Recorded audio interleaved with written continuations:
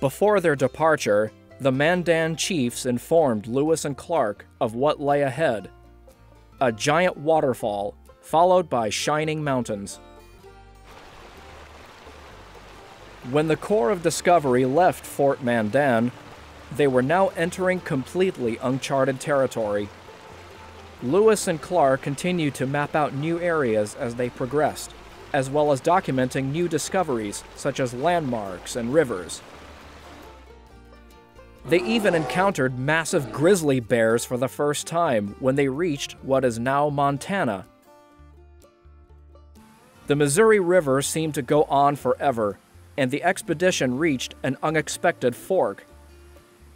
After a brief debate as to which direction to take, Lewis and Clark decide to go left. Upon reaching the Great Falls, Lewis and Clark knew they went the right way.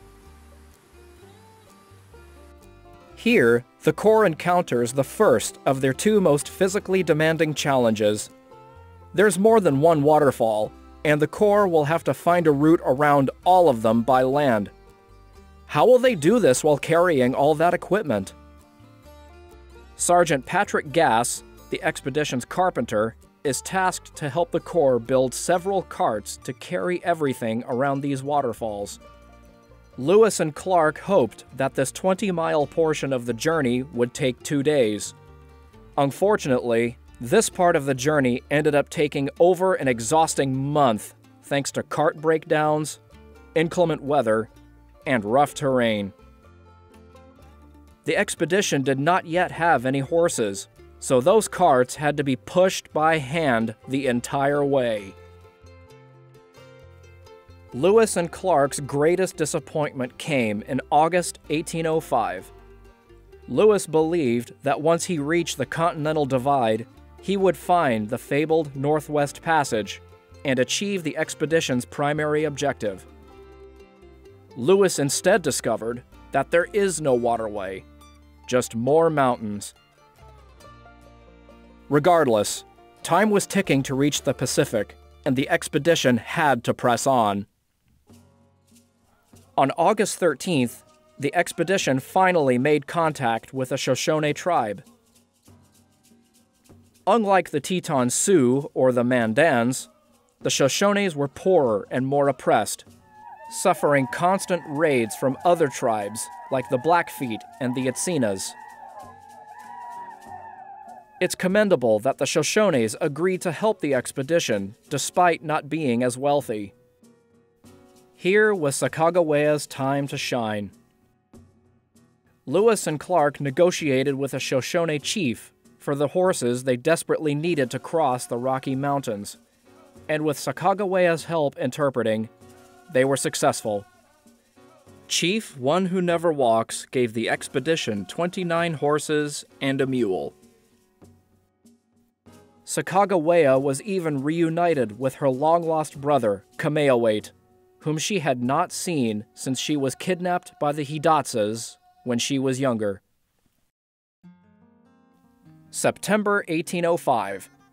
Here came the expedition's second greatest challenge: crossing the Bitterroot Mountains using the Lolo Trail.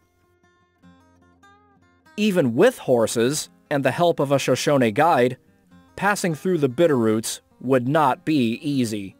According to Sergeant Patrick Gass, they were the most terrible mountains that I ever beheld. Through the Bitterroots they went, and along the way they got lost, suffered freezing cold temperatures and frostbite, and nearly starved to death. What they thought would be an easy passage turned out to be an agonizing 11-day, almost 200-mile stretch. Want to add insult to injury? On September the 10th, the expedition was told of a shortcut they didn't know existed: an old Indian trail just above the Great Falls. What would have taken them only 4 to 5 days to cross before took them over 50. One can only imagine how the members of the expedition felt when they found that out. Starving and extremely weakened, the expedition finally made it through the Bitterroots and encountered the Nimiipuu tribe. Here is another noteworthy moment when the Corps would be saved by a woman. The Nimiipuu originally considered killing the expedition.